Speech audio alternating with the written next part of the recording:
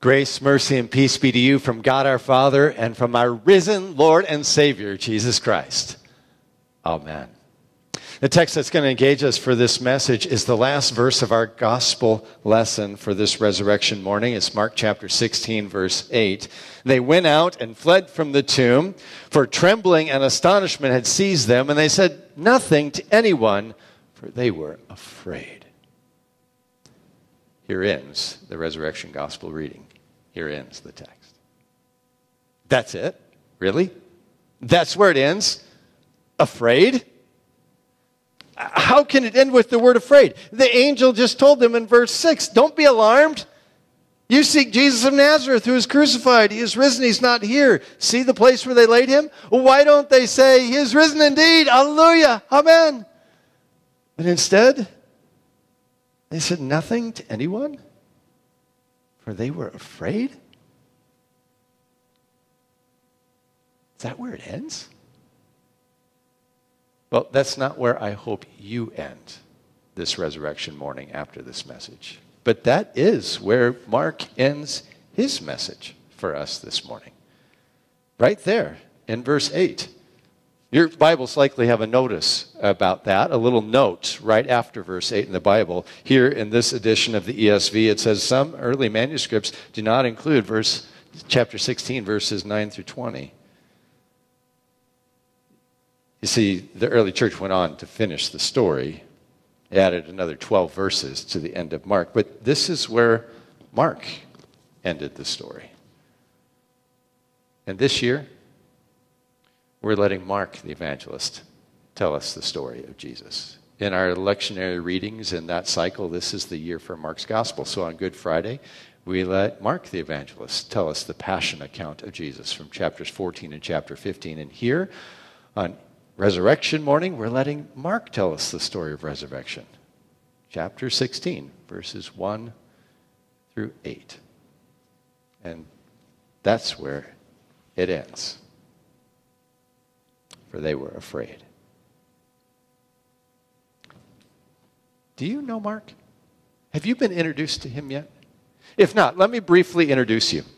So, Mark, the evangelist, was around during Jesus' ministry, but he's not one of the 12 disciples. He was too young for that. Acts chapter 12, verse 12 tells us that he has another name. His other name is John, and so often in the scriptures he's called John Mark. Acts 12:12 also tells us that the early believers and the disciples all gathered together in his house, the house of his mother Mary, which suggests to us that if she had a house big enough for all these people to gather together, that Mark is from a fairly well-to-do family in Jerusalem. We're also told that Mark is Barnabas' cousin, Barnabas the Levite. Paul tells us that in Colossians 4, verse 10. And the Levites were of the priestly higher class in Jerusalem as well. And being a cousin to Barnabas, when Paul and Barnabas went out on their first mission journey to carry the gospel of Jesus, they took along a young John Mark with them. He was a part of that first mission journey. And then later in ministry, Mark ends up associated with Peter. And so in 1 Peter chapter 5, verse 13, Peter said that Mark had become like a son to him during his ministry in Rome. And so many of the early church fathers suggest that when Mark shares his gospel, when he writes, he's writing the stories and details as have been related to him by Peter. Now, Mark's gospel is the only writing of Mark that we have in the Bible. This is Mark's chance to tell us the story of Jesus. And we could speculate when we read that in verse 8 about why these women would have run away fearing and afraid from the empty tomb, saying nothing to anyone. But if we get caught doing that, we might actually miss what Mark has to say to us for today. Because Mark's not actually writing to that first generation of disciples who would have witnessed the empty tomb. For they eventually did say something to other people. These ladies, too, eventually did tell the disciples. And so that's why the early church went on to finish the story and write the rest of the story, just as Matthew and Luke and John tell us the rest of the story of Jesus' post-resurrection appearances and how the disciples shared the news with one another. But that's not where Mark ends the story. Mark stops the story earlier because Mark's talking to the next generation of believers, and the next generation, and the next generation, and the next generation, all the way down to you and me. And that suggests that God, who inspired Mark to write this story of Jesus, knew that believers like you and me would need to deal with our fear on resurrection morning as well. And Mark knew something about that kind of fear. Remember I mentioned to you that Mark had gone with Paul and Barnabas on their first mission journey? Yeah, that didn't last long. By Acts 13, we're told that Mark skipped out still near the beginning of that mission journey and went home. The way Paul describes it in Acts chapter 15, Mark abandoned them. Mark got cold feet, as it were. He left afraid and went home. Mark knew something about fear. We see that revealed in the gospel that he leaves for us as well. Not that Mark tells us at any point in the gospel where he happens to be in the story, but we see Mark identifying with different features of the story and characters of the story as the story of Jesus goes on. For example, remember that young man, that rich young man who came to Jesus asking about eternal life, and Jesus said to him, "Go sell what you have and give to the poor, and then you'll have treasures in heaven." And the man went away sorrowful and disappointed because he had such great wealth. Mark can identify with that rich young man because Mark too grew up as a rich young man in Jerusalem. Oh, and let me give you another. You remember the night when Jesus is betrayed by Judas in the Garden of Gethsemane? And when he's betrayed by Judas, he's seized by the mobs. It's in Mark chapter 14. But Mark adds another feature to that story that none of the other gospel writers tell us about. Mark tells us that there's another young man who's tagging along with the disciples that night. A young man who's dressed in nothing but linen clothes. Mark can identify with that young man tagging along on the edge of Jesus' ministry. It's a young man dressed in linen clothes because it's the priestly class, the Levitical class in Jerusalem society that wore linen clothes. And Mark tells us that that night when they seized Jesus, that they seized this young man also. And that young man was so scared that he shed those linen clothes and ran away naked. Now, whether or not either of those two unidentified peripheral characters in the gospel is actually Mark is beside the point. The point is that Mark identifies with these characters in the story of Jesus. And when he identifies with them, he identifies with their fear because he too is fearful of letting go of his possessions in order to trust in Jesus. He's fearful of taking up his own cross and following Jesus as Lord. And he's writing to later generations who will also be fearful of these same things, who, like these women, will be fearful of going out and saying anything to anyone because they are afraid. What fears grip you this Easter morning? Is it like Mark, the fear of letting go of your security and your finances and possessions in order to trust in the Lord? Does that stop you from living generously and giving freely to others? Is it like Mark, the fear of what's coming along next? Is it like Mark, who abandoned Paul and Barnabas on that first mission journey for fear of the future, fear of what's coming up tomorrow, and has you running away? Is it fear like Mark of speaking for your faith in Jesus for fear of what others might think or do to you? Mark speaking to a generation of people after him who, like him, will have the propensity to fear. When our kids were little, we read a lot of Dr. Seuss. And that's partly because one of my daughters shares a birthday with Dr. Seuss, Theodore Geisel. And among the different Dr. Seuss books we used to read when they were kids is this one that I just want to share a little bit of it with you this morning. It's from a larger collection of his books, but this little one is called What Was I Scared Of? The book starts out this way. Well, I was walking in the night and I saw nothing scary, for I've never been afraid of anything, not very. Then I was deep within the woods when suddenly I spied them, a pair of pale green pants with nobody inside them. So I got out fast as I could go, sir. I wasn't scared by pants like that. I do not care for, no, sir. The book goes on for several pages and how he tries to deal with and deny this fear. I said, I do not fear those pants with nobody inside them. I said and said and said these words. I said them, but I lied them. Well, when we get towards the end of the story, we find out the only thing that can dispel that fear and cast it out in this little guy is having a face-to-face, so to speak, person-to-person, so to speak, meet up with those pants. And he finds out they're actually quite loving pants. And so at the end of the story, he says, and now we meet quite often, those empty pants and I. And we never shake or tremble. We smile and we say hi.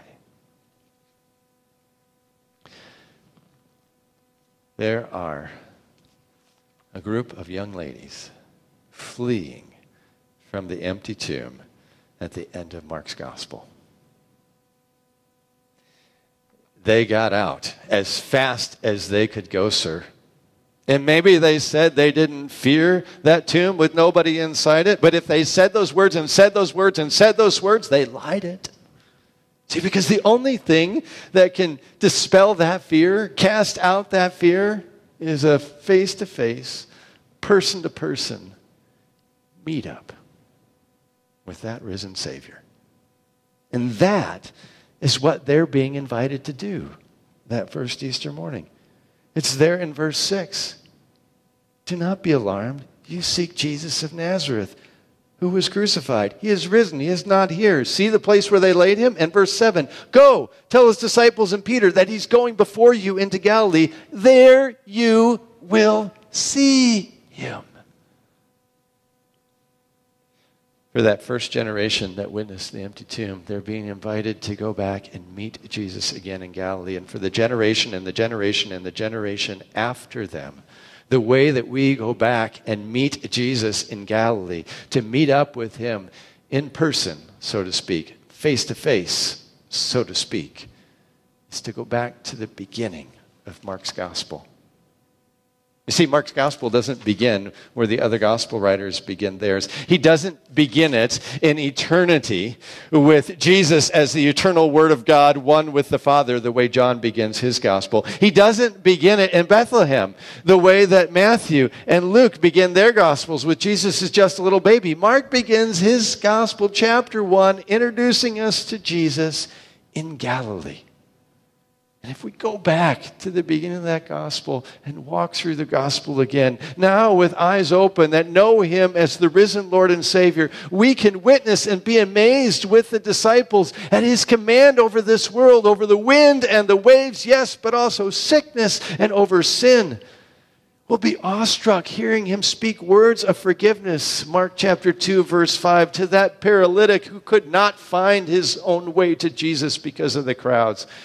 We'll be awestruck at his words of life and resurrection to a little girl in chapter 5 who in verse 40 and 41 everybody else had given up on, but Jesus raised her from the dead.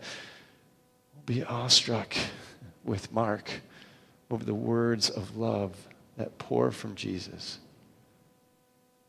Just like the love he had for that rich young man in Mark chapter 10. You see, this is another unique feature that Mark adds in his gospel that no other gospel writer tells us about, that Mark so identifies with that rich man in chapter 10, that in Mark chapter 10, verse 41, he tells us that Jesus, looking at that man, loved him. And Mark found his place again in that love of Jesus. And so will we.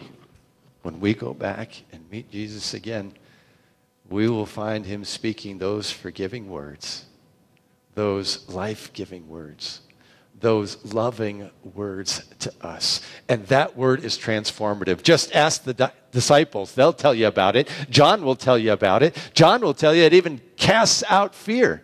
1 John chapter 4, verse 18. There is no fear in love, for perfect love casts out fear, says John the disciple. And even though we're not actually meeting Jesus face to face, but we're meeting him through the scriptures, through the witness of the evangelist, Peter tells us that transforming power of God's life-giving, forgiving love, it's effective nonetheless. 1 Peter chapter 1, verse 8, Peter tells us, though you have not seen him, you love him. Though you do not now see him, you believe in him, and you rejoice with a joy that is inexpressible and filled with glory. That is Easter joy. It's Easter joy of knowing the forgiving and loving and life-giving words of Jesus spoken to us because we've met him again. Before we leave Mark's gospel this morning, I want to suggest to you that there's yet one more place, at least, that we see Mark identifying with one of the characters in the story of the gospel. And not identifying fearfully, like the young man who was seized and then fled and ran away naked in Mark chapter 14, which kind of parallels Mark as the young man who fled and left that first mission journey running away from Paul and Barnabas. But instead more like the evangelist, the one who Peter later in his life said became like a son to him, the one whom Paul late in his ministry, 2 Timothy chapter 4 verse 11 said was a great help to him in ministry, that Mark. We find him in Mark 16. In the empty tomb, telling others about the risen Jesus and inviting them to meet him. Did you notice who was in the empty tomb at Mark 16? Well, the angel. But Mark doesn't describe this angel the way the other gospel writers describe him. You see, Luke chapter 24, verse 4 describes two angels, and they have dazzling appearance. And Matthew chapter 28, verse 3 describes the angel, his appearance is just one angel, but he's like lightning. And on account of him, even the soldiers tremble and fall, become like dead men. Mark doesn't describe him like that. Mark describes him in much gentler terms. As a young man, verse 5, sitting, dressed in white, saying, "Do not be alarmed. You seek Jesus of Nazareth, who is crucified. He is not here. He is risen. Come, see the place where they have laid him. And go, tell his disciples and Peter that he's gone before you into Galilee, and there you will see him." There is a young man in the empty tomb this morning, inviting you to meet again the risen Jesus. Even if you count yourself a disciple already, go back and meet him. Go back to the beginning of the gospel story. Go back to the gospels and read them again and again and again and experience that forgiving, that life-giving, that loving word of Jesus. Actually, truly, I'm challenging you to do this. For the next 50 days, go back and read the gospel stories. And pick any gospel you want. Read Mark's gospel if you want to, or read Matthew's, or Luke's, or John's, or read each of them. But I'm challenging you for the next 50 days between now and Pentecost, because Pentecost is the time when the Holy Spirit came upon the disciples and they began to preach about Jesus in earnest. So between now and then, spend the time meeting again the risen Jesus Go back into the Gospels every day. For 10 minutes a day, read from the Gospel story of Jesus from one of the Gospels for 10 minutes, and then spend 10 minutes reflecting on that reading and asking yourself, where do I see myself in this story? And then after 50 days at Pentecost, look at what happens to the level of fear in your life. Let me give you a clue. 1 John 4:18. Perfect love casts out fear. You see, if the gospel story of Jesus were simply written like a Dr. Seuss story, well, it might be like this. And now we meet quite often, the risen Jesus and I. There's no need to shake or tremble. He smiles when I say hi. In Jesus' name, amen.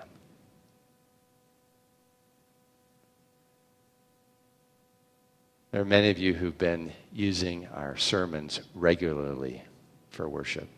We want to thank you for continuing to engage with us, and we want to invite you to experience something new. We have been putting full worship services with music and everything on our website for people to use, but those, because of copyright reasons, we're not able to post on our YouTube channel. And so instead, we are starting something new. We won't be doing the full music worship services online anymore. But here after Easter, we are going to do what we call simple home worship. We'll still be providing the sermon just by itself. If you just want to listen to the sermon, you can get to that on the YouTube channel, or you can get to that on our website. But in addition to that, we'll be providing simple home worship, which is the sermon, but it'll start off with an invocation and a confession, and we'll actually read the scripture readings for the day, and then we'll have the sermon. We'll have prayers after the sermon, the Apostles' Creed, the Lord's Prayer, and we'll close it with a benediction. You're welcome to put whatever songs into that you want, pause it at any time and sing a song, listen to some Christian music on the radio, but it'll give you more of an experience of worship. And that simple home worship, we can actually post on our YouTube channel and on the website, so you'll find both there. Just giving you another opportunity for worship and to invite others to experience the risen Jesus.